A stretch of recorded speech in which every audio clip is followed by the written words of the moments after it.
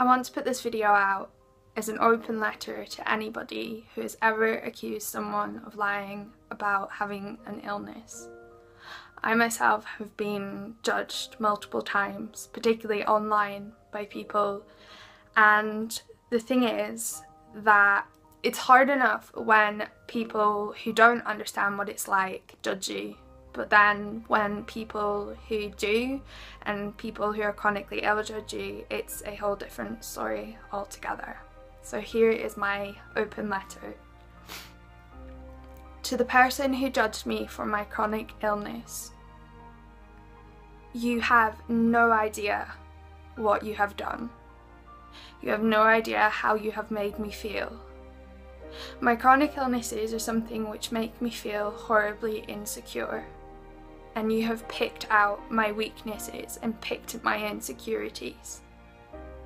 Why must you do it? What gives you the right to say that I am faking what is wrong with me?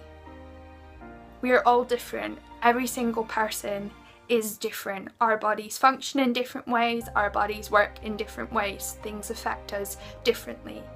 Even if you take two people with an illness, or even two people with the exact same illness, those two people aren't going to experience things the same. So for you to say that I am faking things because my symptoms don't correlate with somebody else's, or because my symptoms don't add up, what gives you the right? What did you think you were going to achieve by putting me down and embarrassing me in front of everybody? Did you think you were big? Did you think you were hard? Did you think it would be fun to call me names and constantly put me down?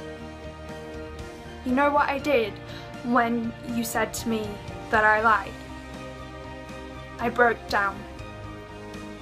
I burst into tears and I broke down because I am already insecure as it is, and you just made that a whole lot worse. My battle with chronic illness is not something I'm ashamed of, and that is why I talk about it so much. I talk about it so other people know that they aren't alone. I don't talk about it to gain attention or to gain negative feedback from other people. Everybody has different ways of coping and dealing with things, and mine is by talking about things. And yes, I know I post a lot, and yes, I know that I put my life out on the internet, but that doesn't give you the right to pick at me and to call me names and to make me feel tiny and small. The thing is, it wasn't even just one snarky remark. You picked apart every single piece of my story and told me bits that it didn't add up.